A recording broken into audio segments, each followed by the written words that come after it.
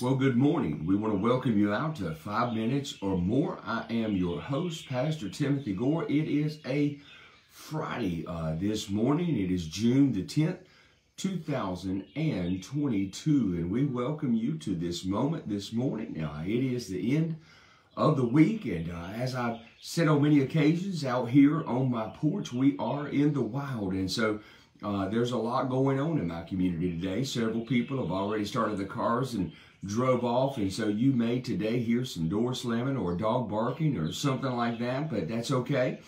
We are out and we are here to give God some glory and praise this morning. And so good morning, Brother Donnie. Great to see you this morning. I want to ask you, how did you wake up this morning? What were the first thoughts on your mind? Were they on praise? Were they on thankfulness for what God has given you? I talk a lot about this, but our mindset can really dictate the way our days go. And oftentimes we find ourselves, not intentionally, but we tend to complain about a lot of things going on within our life. And I'm going to give you an example. Brother Donnie will be able to validate this, but just last night, sitting with them, and we were talking, and I have plantar fasciitis. It is a pretty painful thing in my foot, and I complained about that for some time yesterday. Should not have, but I didn't realize this until Miss Melinda spoke up, and she said, well, she's an amputee, and she said, I wish I had a foot to hurt like that. And all of a sudden, it struck me how blessed I really am. You see, oftentimes we don't think about that even in our difficulty, even in our pain, we have a great life.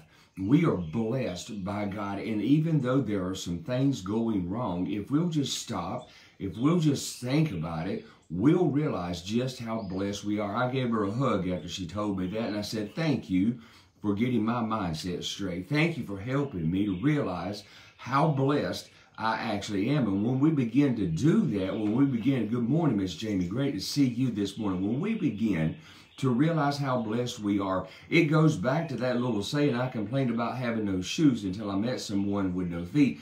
We are blessed this morning. We've got air in our lungs. We are living today. This is a gift that many people across this world were not given this morning. They won't wake up this morning. We have, and so we are so incredibly blessed this morning. So I want to take a minute. Here's your reading for today, Proverbs chapter 14 and 15, and then Romans chapter 14. They're great reading as the book of Proverbs continues to give us insight on life and practical information. Paul talks a little bit about not judging others, but making sure that we look at ourselves and make sure that we're right with God. But this morning, I wanted to take us for a moment into a time of worship. I think we need to see the Lord this morning.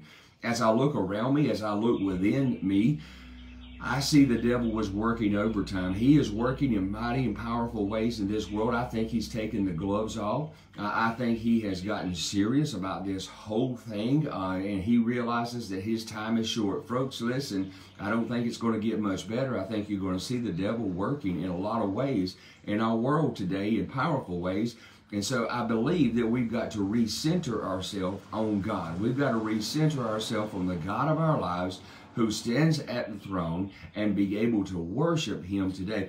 So I'm going to draw your attention today to Isaiah chapter 6, and I'm going to read that to you this morning. Isaiah chapter 6, it says, in the year that King Uzziah died, here Isaiah says, I saw the Lord. He was sitting upon his throne. Notice that. He was sitting upon his throne, high and lifted up, and his train filled the temple. Above him stood seraphim. Each one had 6 wings. With 2 they covered their face, with 2 they covered their feet, and with 2 they did fly. And he says, one cried to another, holy, holy, holy is the Lord God Almighty. The whole earth, it says, is filled with his glory.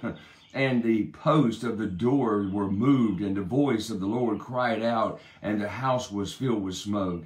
Then I said, woe is me, for I am a man that is undone, because I am a man of unclean lips, and I dwell among the people of unclean lips as well, and I have seen the King. Then flew one of the seraphim over to me, having a live coal within his hand. He lifted me up, and he took and placed them upon my mouth, and he touched them, and he said, your iniquity has been taken away. Verse 8 says, and I heard a voice cry, who will go for me? Isaiah says, send me, Lord, send me. What a beautiful worship experience. You see, I want you to understand that Isaiah in chapter 6, things had gone very wrong. Uzziah had died. He was a godly king. He had led the nation of Israel to turn back to God. But as soon as he died, the people turned back to the false gods and the pagan gods for which they were worshiping. And Isaiah, being a prophet of God, realized his whole life had just turned upside down. Everything was going wrong. Maybe that's you this morning. Maybe things have turned upside down. Maybe things aren't going the way you would want them to go. Maybe it just seems like everything is just spinning in chaos in your life today. Can I tell you, Isaiah's life was that way?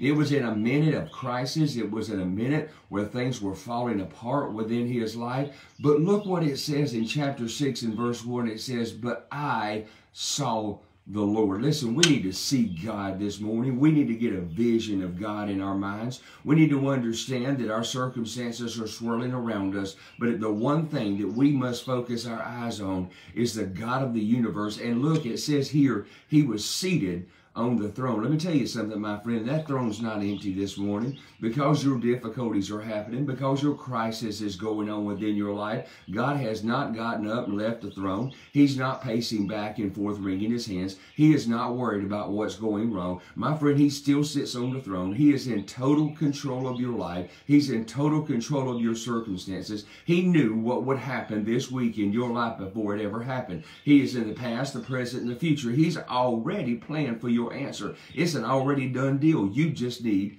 to trust him. And so God is on the throne. He saw God and he saw him on the throne. He's being worshiped. These angels are going around him and they're worshiping him day and night. Can I tell you, my friend, there's never a moment that God is not praised. Even the creation, the Bible says, around us is glorifying God. What about you? Are you glorifying God? Are you praising him on the throne? Are you realizing he is in authority and power of your life today? Oh, the Bible says that when Isaiah realized the holiness of God, he fell at his feet as if he were dead. Oh, I'm telling you, it's the same response that John had in the book of Revelation. When we come into the presence of God, we realize our own sinfulness. But the Bible says that this angel came, lifted him up, touched his lips, and brought cleansing to his life. Oh, I tell you, my friend, we serve a good and faithful God that will clean us up and send us out. He goes on and says, "And who will go for me?" Let me give you 3 quick things from that passage to take with you today as he worshiped God, as we this morning worship God. I don't want you to think about anything else in this minute, but God is on the throne. There he is, being worshiped. I want you to see that with the eyes of your heart this morning. It's going to bring you peace. Oh, you're going to see that God, my friend, is on the throne. Everything may be going wrong in your life, but my God is on the throne. He is in charge. He is in control. Oh, it gives us peace today within our life. You can have the peace that passes understanding. You can have that peace that only God can give in your life. It also is going to give you power when we worship God this morning for who he is, for being on that throne. It's going to give you power. It says, and he lifted Isaiah up. Can I tell you, God's going to lift you up today. He's going to carry you through some stuff. He's going to have you right in the palm of his hand. He's going to give you the strength that you need. I know you're tired. I know you're weak. I know you feel like you can't go on, but God's going to pick you up. He's going to carry you. You're going to feel his strength in your life even now, and he's going to get you through this day. Oh, it's going to give you peace. It's going to give you power. Oh, thirdly, it's going to give you purpose. He said, who will go for me? This is one of the only times that God actually asked a question in Scripture. Who's going to go for me? Here's what I think God's saying here. He's saying, Isaiah, it's bigger than you. He didn't sit there and focus on Isaiah and his little pity party and maybe the things that Isaiah had that was going wrong. He didn't sit there and pat Isaiah on the hand. No, he immediately first lifts him up, gives him the courage, gives him the power, and then he sends him out to do his work. It's bigger than you. Whatever your problem is, whatever you're going through, my friend, God's purpose is bigger than that. We've got to get busy for him. Let him handle your needs. Hand him the concerns of your life. Hand him everything that we're facing today. It is not your job to fix your problems. Can I tell you that? We seem to think that it is. We've got to figure out a way. We've got to come up with a way that we can fix everything in our life. It's not yours to fix. It's not your job to do that. It's God's. It It is our job to trust him. So can we worship him today? Can we see him on the throne today? Can we take peace and power from that? And can we say, now, God, let me focus on what you're doing in the world. Let me focus on the lost people today. We cry over broken hangnails when people are going to hell all around us. Let us get up and do God's work and let God handle our needs today. He's got them. He's got them in the palm of his hand. He's going to handle them, and we can trust him today because he is still on the throne. Let's join Isaiah this morning in a moment of worship today. Father God, we come before you and you're on the throne.